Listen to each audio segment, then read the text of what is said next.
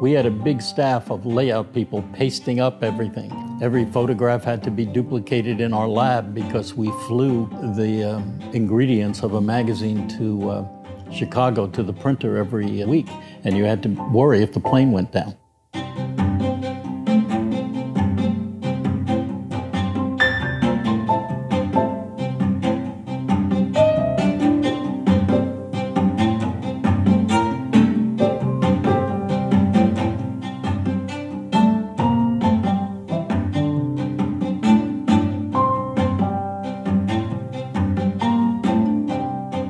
I love magazines. They're a wonderful form. And the people involved in the magazine business are usually very interesting. The writers, the photographers, the artists, they have interesting personalities and a lot to say. Over those years, we began a nice collaboration, a nice way of working together. I had so much respect for his abilities.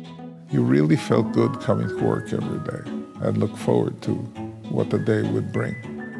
And it was always full of surprises. Milton had a certain calmness. I mean, we could have to close a cover and a story on a Thursday night, and on Wednesday we had nothing, and, you know, he wouldn't panic. We had a very good collaboration. We were partners for many years after New York Magazine.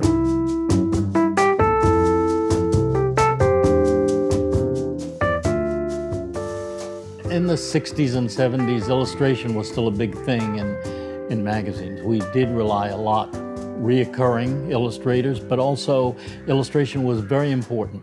We kind of got a team of freelance artists, writers, and photographers that we could call on.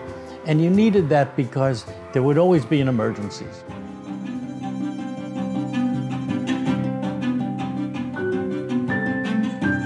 I had the opportunity to redesign Time magazine. Now, Time magazine at that time was one of the biggest in the country, in the world. It had 6 million circulation. It was a big learning experience, and it had big impact.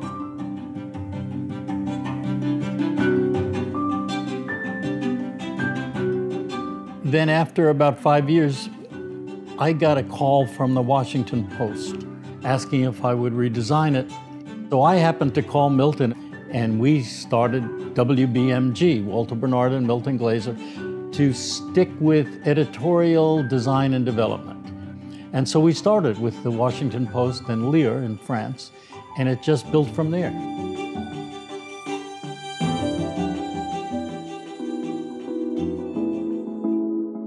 About 3 or 4 years ago, we really got serious.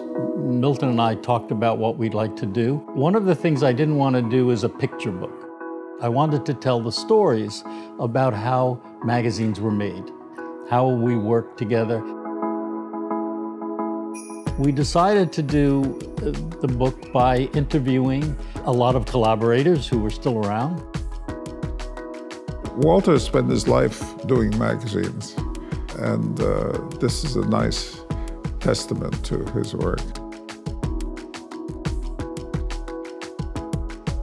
Hopefully it'll have some interest to readers who loved magazines and readers who are curious about what the hell a magazine was. One of the mysteries of life is who you can partner with. It doesn't occur too often that there are successful partnerships. But Walter and I really had fun working together. We had fun doing this. We had a very pleasant time, and we met and reunited with a lot of great colleagues.